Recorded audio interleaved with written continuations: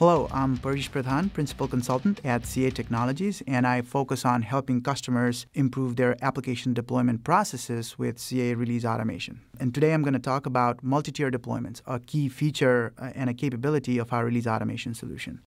Today in this application economy, what we see is that customers really are working on very complex multi-tier distributed applications, very composite applications. And a typical application deployment may require you to deploy your changes to all the different tiers, like your application servers, your database servers, your web servers, across multiple servers, all within a single deployment. In addition to that, there may be other dependencies that may have to be enforced. For example, you may have to wait to deploy your application changes to your application server until the database deployment has completed.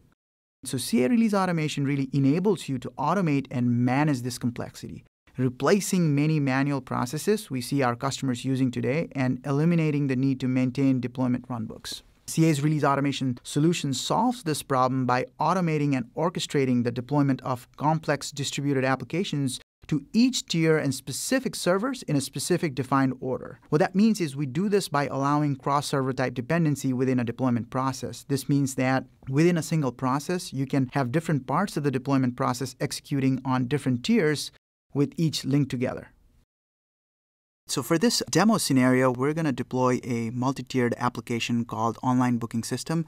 On the front end, we have application running on JBoss application server, and on the back end, we have MySQL database going. And we are going to use this one process, not multiple process, one process where we will go out and uninstall all the JBoss application. And then before we do anything else, install the JBoss applications, we will move on to the back end, deploy our database changes, then come back to our application server again, go through the list of JBoss applications and deploy the application. The key point being all this is happening within one single application, and different parts are orchestrating. Different parts are happening on different tiers. I have set up an application in a Release Operations Center here where we are using the template to do a full application deployment, full multi-tier deployment, where I have a deployment plan already set up and we will execute a deployment. The first thing it does as soon as we execute the deployment is it distributes the artifacts to all the right servers. It distributes all the application changes to all the application servers and database changes to all the database servers. Now I want to switch our view over to execution view.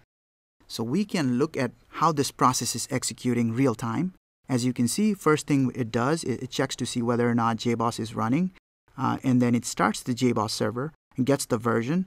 And it goes through, gets the list of all the applications, uninstalls all of them. And then before it does anything, then moves on to the database server. It executes all the database scripts, comes back out to the JBoss server, goes through, gets the list of all the JBoss application, and then finally installs them.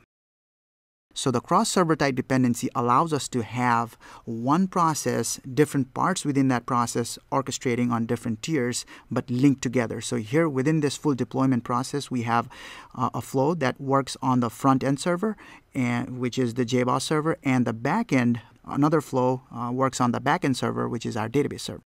So this is the power of multi-tier deployments.